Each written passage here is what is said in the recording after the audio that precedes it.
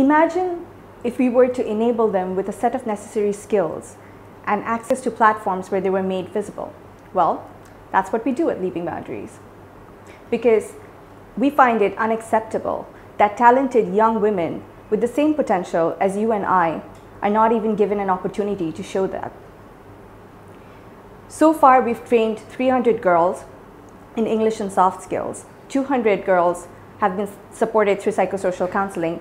90 girls have learned how to code in order to solve social problems, and over 100 of them have represented themselves on multiple platforms. I am Shagufe Hossain of Leaping Boundaries, and we believe in a Bangladesh where every girl is able to realize their dreams.